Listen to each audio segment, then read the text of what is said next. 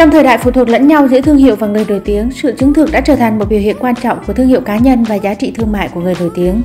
Tuy nhiên, khi các thương hiệu trái phép cố gắng đã mượn hào quang của các ngôi sao để tăng thêm độ bóng cho mình, tranh chấp về quyền sở hữu trí tuệ và quyền thương hiệu đã lặng lẽ diễn ra. Và mới đây, nghệ sĩ nổi tiếng Wang YiBo đã gặp phải tình trạng hỗn loạn như vậy.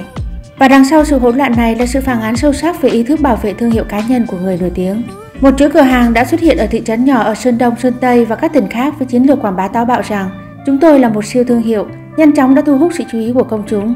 Và theo tin tức của tỉnh, chuỗi cửa hàng này đã không chỉ mở rộng nhanh chóng và tuyên bố rằng phí nhượng quyền thấp hơn 160.000 nhân dân tệ và hứa sẽ thu hồi chi phí ngay sau 20 ngày. Còn có hơn 600 cửa hàng trên toàn quốc và kế hoạch mở rộng đầy tham vọng, nó sẽ đạt quy mô 1.000 cửa hàng vào năm 2024. Và tuy nhiên, chiến lược tiếp thị của chuỗi thương hiệu này không dừng lại ở đó, họ còn để mắt đến Wang YiBo, nhân vật có lưu lượng truy cập hàng đầu trong làng giải trí. Và tuyên bố đã thiết lập mối quan hệ hợp tác với Wang YiBo nhằm mục đích sử dụng hình ảnh hưởng của anh ấy để chứng thực thương hiệu.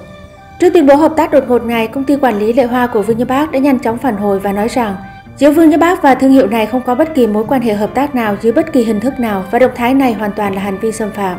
Bản thân Wang YiBo đã lên tiếng thông qua kênh chính thức và kiên quyết phản đối mọi hình thức xâm phạm ác ý và nhấn mạnh rằng anh ấy sẽ thực hiện các biện pháp pháp lý để bảo vệ quyền lợi và lợi ích của chính mình. Lập trường cứng rắn này không chỉ thể hiện thái độ kiên quyết của Wang YiBo trong việc bảo vệ quyền lợi sở hữu trí tuệ, mà còn thể hiện tôn trọng của họ đối với người hâm mộ và trách nhiệm xã hội.